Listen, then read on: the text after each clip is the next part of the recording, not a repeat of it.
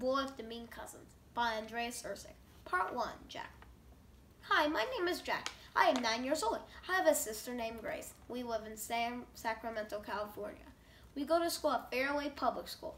My teacher's name is Mrs. Hanson, and she is one of the nicest teachers in the whole school. I am in 3rd grade. One of our best friends is George, who goes to the same school and was 4 houses down from us. We play almost every single day.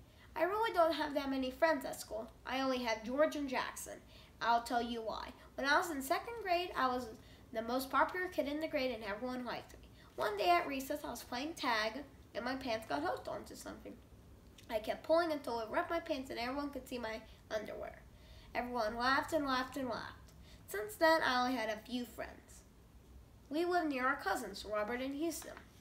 Houston is 10 years old and Robert is 9 like me. They live in San Francisco, California, but they aren't very nice and I know why. Once we had a sleepover when we were 6 and 7 years old. Robert and Houston weren't behaving. They made a big mess and they said, "Don't tell our parents." But we did, and they got time out for 1 hour. They heard what their parents were saying to us. "Thank you for telling us. You're better than them." They got very upset, so of course they wanted revenge.